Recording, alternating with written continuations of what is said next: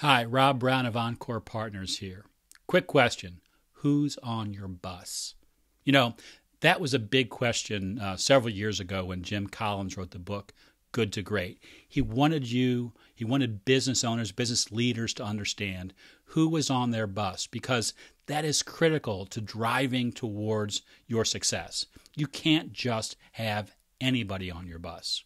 They have to be people who really buy into your vision, who really understand their roles, who understand your role to make sure as a leader of your business, you're taking it, you're spending time where you need to.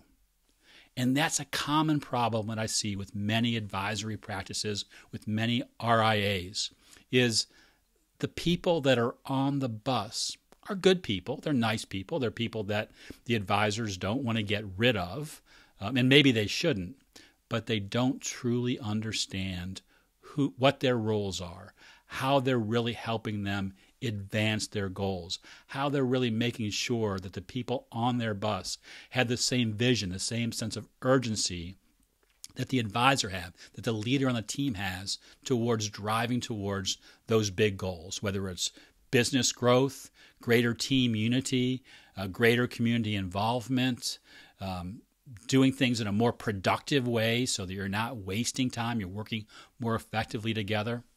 I really want to encourage you to ask yourself that question.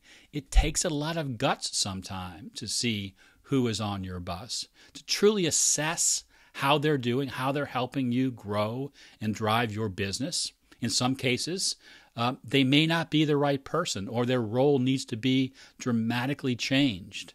And that's not something that can be mixed up sometimes. Sometimes we are tempted to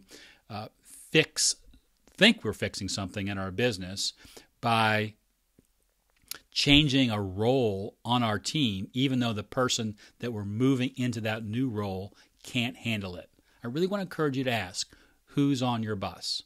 When you could answer that question in a way that you're convinced that everybody is operating at the same speed, in the same direction, with the same goals, your business will grow much faster.